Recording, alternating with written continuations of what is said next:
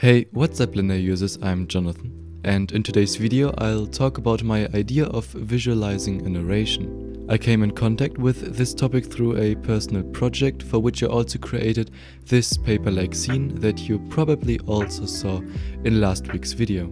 In the end, this is going to be a short film with an ongoing narration in the background. So now I needed a way to create fitting visuals for the narration. My idea was to do it in a picture book style, meaning that the film is composed of basically still images. But because we have the possibility to animate anything in Blender, I wanted to make it a bit more interesting. So what I settled on is a style which is basically exaggerated slow motion. This means that I animated the camera pretty slow and linear and either left the characters standing still in the scene or only animated a portion of their skeleton to do a very basic and of course slow movement. The one thing to look out for is that you want as much parallax as possible. This gives the scene more movement without an actual faster animation. A perfect example is this shot in which we have a pretty far distance between foreground, middle ground and background.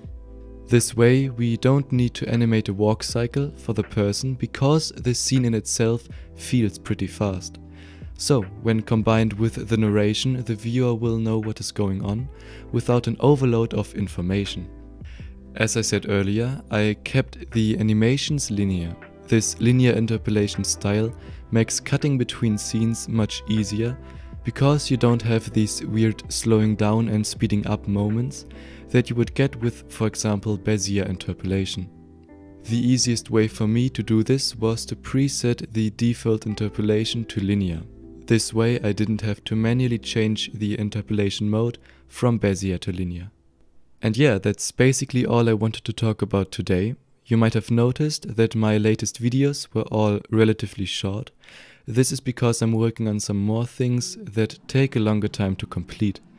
So in the future I'll upload much more in-depth and longer videos. But until then, we'll see each other in the next video next Saturday.